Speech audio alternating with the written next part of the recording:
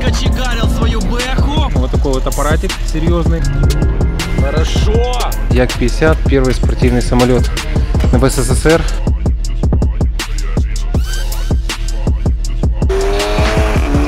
Что происходит с нашим проектом ВАЗ-2108 на дросселях?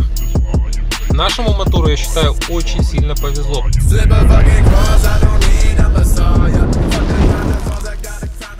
Приветствую, вы на канале Крутящий Момент. В сегодняшнем ролике я погоняю на своей BMW 330.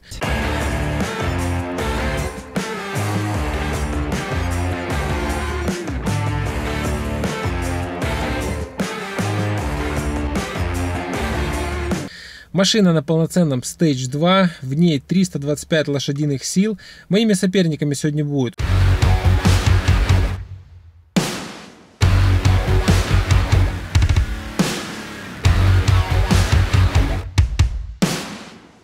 ну и на десерт мы сегодня полетаем в прямом смысле этого слова. Ну что ж, поехали!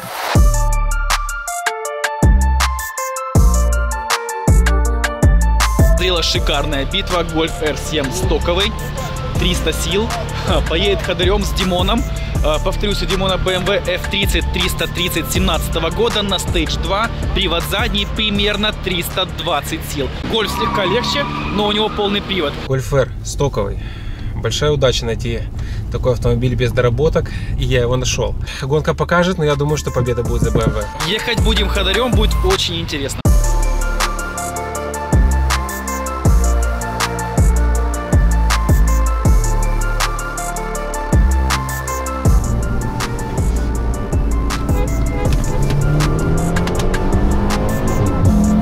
Гольфик на полшишки впереди. Мистер Голди раскочегарил свою бэху. Уезжает, я в это не верю. Жесть, разрыв сильный. Вот так вот 330 делает ветер. 325 у меня, у тебя, видимо, 300, но проблема в том, что веса-то у тебя как бы меньше. Должна была быть заруба более такая ровная. Запер ходырем, я был уверен, что Гольф тебя нагнет. Rack it up, I got a bit of the bank to make me a safe house. Shake it up, she got her hands on her knees and she bringing the cake out. Smoke it up. Итак, сейчас я зарублюсь в BMW 335 дизельный. Вот такой вот аппаратик серьезный. Говорят, что стоковый. Не знаю, врут или нет. Олежа, держи камеру. Давай, поехали. Хорошо! Так, входим. Забираем. Нос в нос идем. И мы потом опять начинаем уходить. Да. Потому что это было ярко, дизель наказан.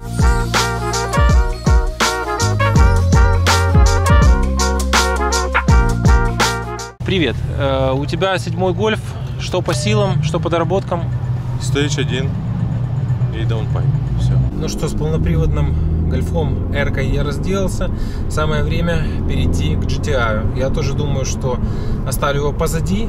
Ну, хотя у переднеприводного гольфа больше шансов поехать бодрее ходом, потому что все-таки на передний привод нет таких потерь, как на полный.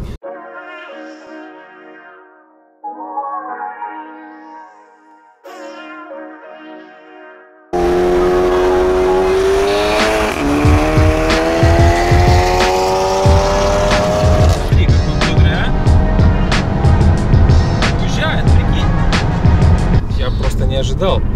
Меня размазали, причем капитально. Что-то мне кажется, что у него вообще никак не первый стейдж, а скорее какой-то плотненький второй. Но посмотрим сейчас, как будет во втором раунде.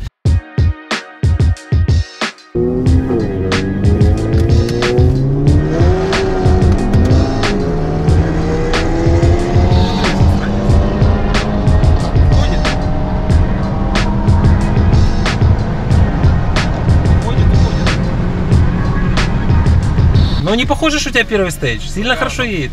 Поехали, давайте тогда напишем спринтеком. Да ладно. Вот скинем. Так, расскажи мне, сколько стейдж первый у тебя едет? 100-200? 11:03 лучшее время. Очень плотный стейдж один. Что сказать? Хорошо настроены. Спасибо, братан, за интересный заезд. Жму руку. Благодарю. Ну что, гольф меня объехал. Красавчик, слов нет. Хотя я честно сомневаюсь, что там первый стейдж.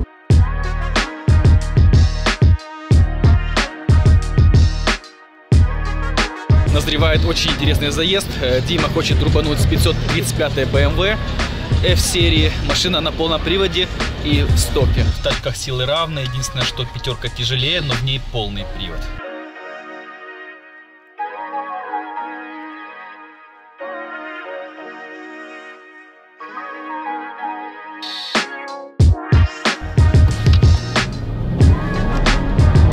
Мистер Голди вырвался на старте. Укатывает за счет веса. Пятерка таки тяжелее, там килограмм на 150. Жесть, уехал сильно, я не ожидал.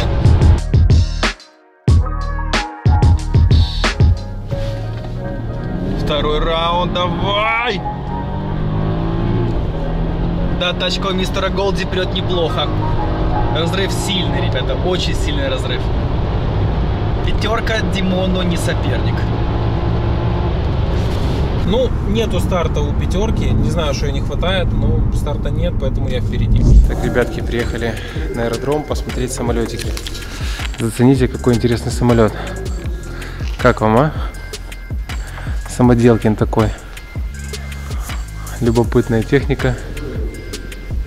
Як-50, первый спортивный самолет в СССР. Смотрится просто бомбически. Так, сейчас посмотрим, что у нас тут впереди. Класс. Так, будем сейчас кататься на таком вот вертолетике. Вертолет четырехместный. Прокатимся над морем, будут хорошие кадры. Название Равен 1 R44. Это, я так понимаю, какая-то силовая установка.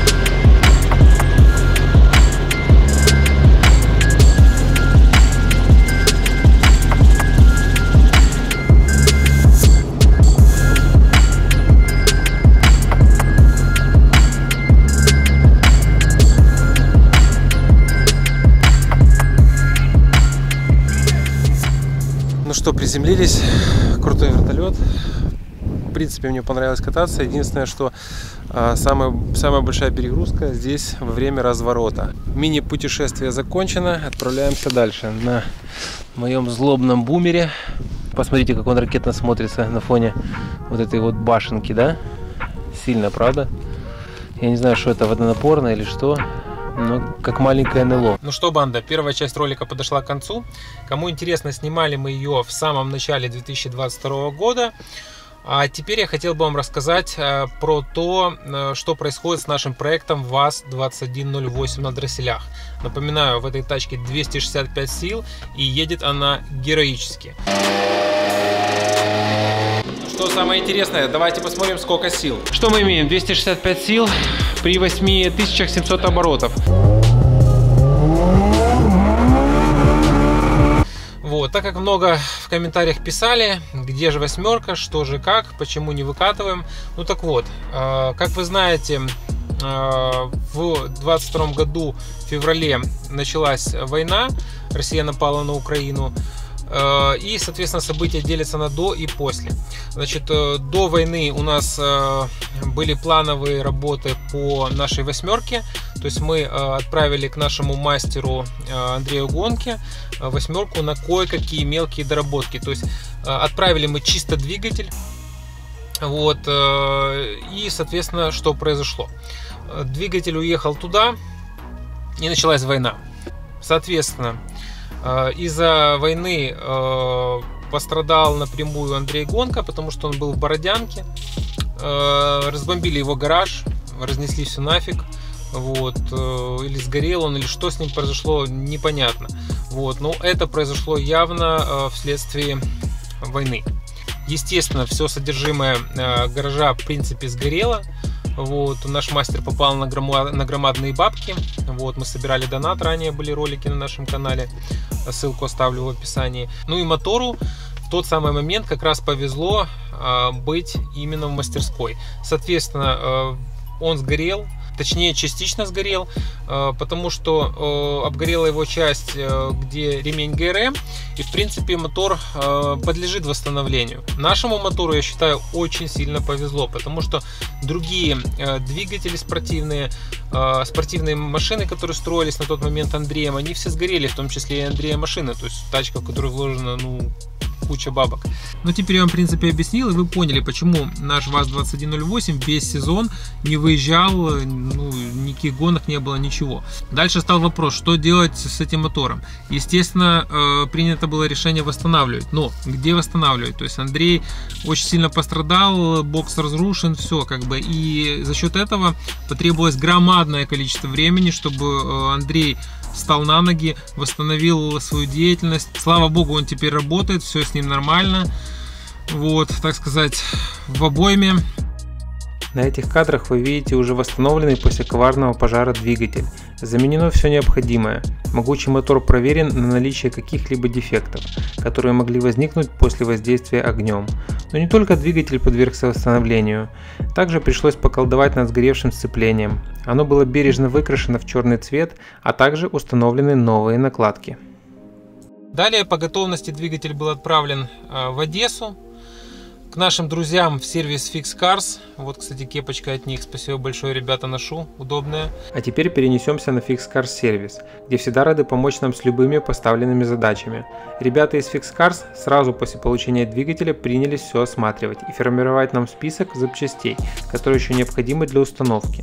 Далее, оперативно все купив, мастера своего дела принялись за работу. Для установки железного сердца пришлось пробуждать кузов автомобиля от долгой спячки и буквально в ручном режиме перемещать обездвиженный металл по стоянке. Зато всем было весело и настроение было хорошее, ведь все понимали, что в руки им попал не обычный автомобиль, а настоящий боец с характером и особым нравом. После того, как кузов ВАЗ-2108 заехал в бокс, эстафета уже перешла к более узким специалистам. Впереди были долгие часы кропотливой работы по примерке и установке двигателя. Для такой трудоемкой работы мастера сервиса Fix Cars готовы во всеоружие. У них в наличии множество специального инструмента и самое главное – умение.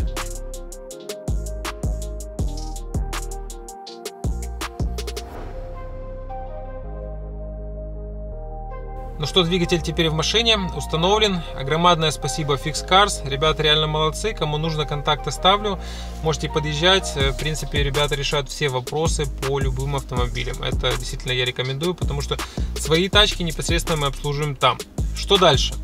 Все просто. В ближайшее время мы приглашаем настройщика, выставляем фазы, финально все подстраиваем. Если надо будут какие-то мелочи, доделываем. И я уверен, фактически уверен, что на весну эта тачка поедет и будет наваливать, сурово наваливать. Ну, на сегодня все. Громадная просьба поставить лайк, потому что это помогает продвижению видео и помогает нам понять, что действительно мы работаем не зря и вам нравится то, что мы делаем. А помимо лайка напишите свое мнение в комментариях.